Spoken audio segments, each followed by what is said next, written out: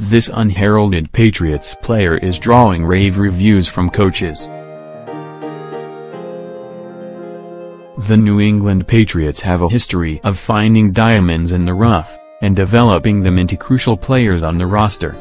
Lawrence Guy may be yet another example of that process.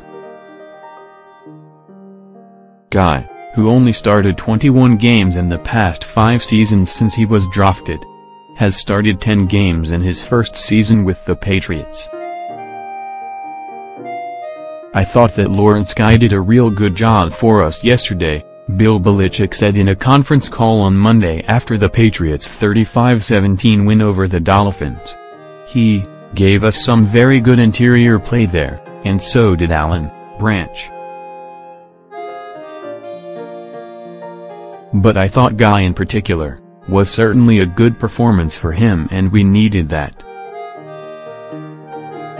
Guy's attention to detail and veteran awareness is something that has brought a huge impact to a defensive line that includes some young talented players like Trey Flowers, Malcolm Brown, Dietrich Wise and Adam Butler.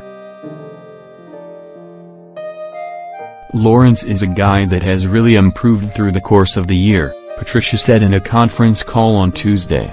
"He really tried to learn our techniques and has really developed from a run standpoint.